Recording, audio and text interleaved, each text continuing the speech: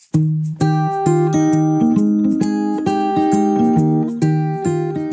celebrate today because it was the first kickoff of the FRI program, and here we are with the first major project completed.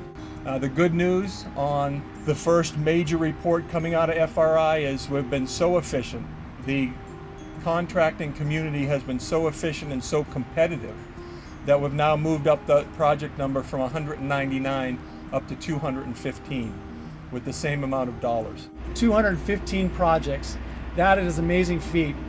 Not only are we seeing construction that is necessary and vital to the economic success of this valley and the state, but we see that there are several projects that are needed just to continue to mend the roads and other ways that we have in this valley. This bridge, this whole connection here to a lower school, a middle school, a high school, Centennial Hospital, it's connecting everything, and that's what we're about, is move people around our entire Southern Nevada community. From a community perspective, this truly is a project that supports growth.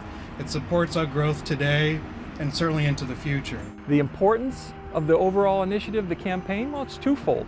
One is infrastructure. Public infrastructure lays the foundation for economic development, lays the foundation for recruiting new businesses and creating a sustainability for a community.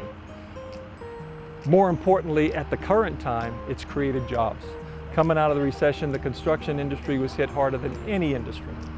And here we are, overall creating over 200 projects, now up to 215 projects, an investment into the community of over $800 million, and a potential to create 8,000 to 9,000 jobs. In our area, we've seen a lot of houses come up here in the last little bit.